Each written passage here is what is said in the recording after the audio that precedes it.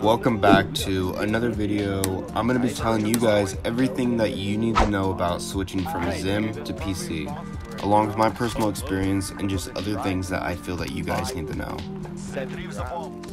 Starting off with my thoughts and my experience about switching from Zim to PC is that I think that if you're looking for the next step or the next level in your gameplay and just better mouse and keyboard in general, then going to PC is 100% what you need to be doing.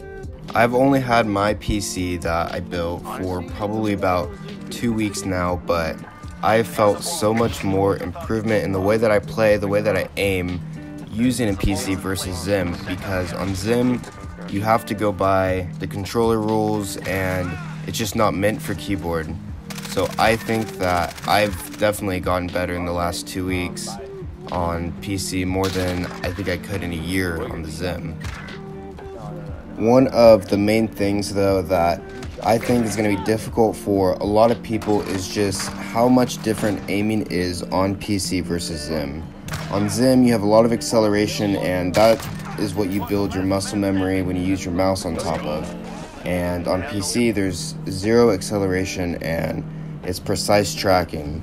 It depends on what game you played on the Zim, such as if you played, Modern Warfare that has a lot of aim assist and a lot of acceleration, you're gonna need to work on your aim a bit when you get onto PC, because you're gonna be so used to aim assist and aiming that way that it's not gonna work on PC. But if you are still in Zim right now and you're looking to switch, I highly recommend that you turn off aim assist in the settings. It is going to help you out so much more in the future. You're going to be thanking yourself that you did that. So far in the 2 weeks that I've been on PC, it's been the easiest transition, and that you guys are going to have such an easy transition coming from the Zim to the PC.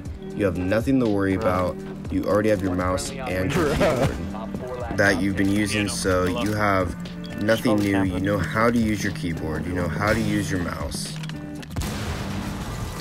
Another issue that I think a lot of people are going to have is your sense, and you cannot replicate your sense on PC. You can get close, but you can't replicate it because of just how different games work on the Zim and how different games and different configures work. That's why I recommend when you get on PC to go in a match of Tian if you play Rainbow, or load into a custom game with bots if you play Modern Warfare. Any game where you can train your aim without having to actually go into a real game, and to tweak your sensitivity to your liking. And while we are on the subject of aiming and training your aim, I use a really good program called Aim Labs. You can find it in Steam. I like it a lot. There's over probably 50 games. Every game you could think of, even Hyperscape that is still in beta, is on Aim Labs, and it's a really good program that actually helps you aim. It's kind of like Kovacs, but I believe that Aim Labs is better. It has a ranking system, and in general, it's just a really good app to train your aim. I've included some gameplay of Aim Labs and me training, and I'm going to show you one of the mini training practices you can actually do, and it's a really good program like I said before. Now, I just got on PC basically, so don't bully me for my aim or anything like that. I know I'm still working on it, but I think that so far Aim Labs has helped so much. I think one of the things I struggle in right now is tracking. The flicking mode is okay, it depends. I wasn't really warm while doing these training modes, but either way, it doesn't matter. I'm here to give you guys gameplay, and yeah, so this is the tracking segment, and then it's going to cut to the flicking segment as well. I cut the training modes a little bit shorter. They are about a minute each, and I'm not going to bore you guys with 2 minutes of just straight Aim Lab gameplay, so I cut it down for you guys to see. And this is the flicking or the grid mode. I prefer this one a lot. you can go fast or slow. Slower actually builds your muscle memory a lot better than going fast, so I highly recommend to get this as soon as you get on PC. Before you play any games, use this program. It also will calculate your sensitivities, so between each game you can have the same sense. One of the more important tips that I feel like a lot of people don't really know until they get on PC is that between each game you should try to have the same sense, so the same centimeters per 360, especially if you're coming from Zim. It'll help you a lot with transferring over that muscle memory from the Zim to the actual PC. I'm going to make videos soon on how to actually convert a sense from one game to the other, so keep a lookout for that.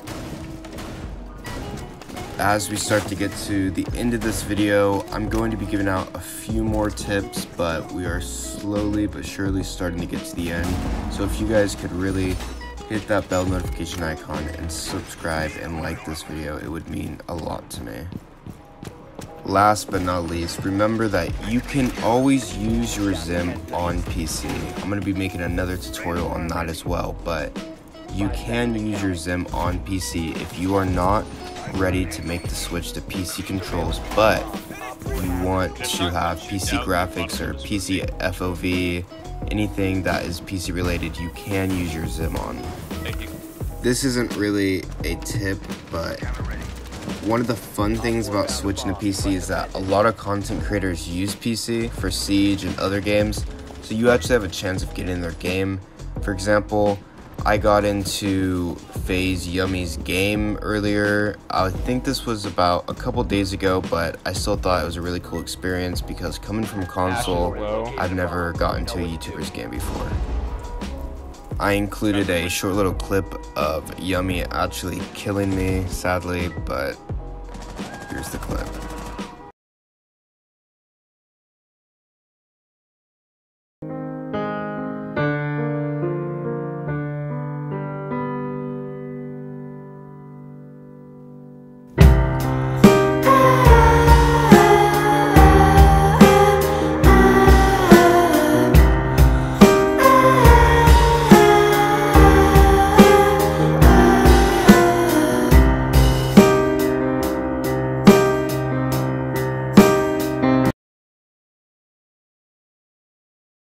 I hope you guys enjoyed that little clip of FaZe Yummy killing me, but that's going to wrap up this video. If I did anything wrong in this video or I didn't give a tip that you wanted, let me know in the comment section down below and I will make sure to make a video on it.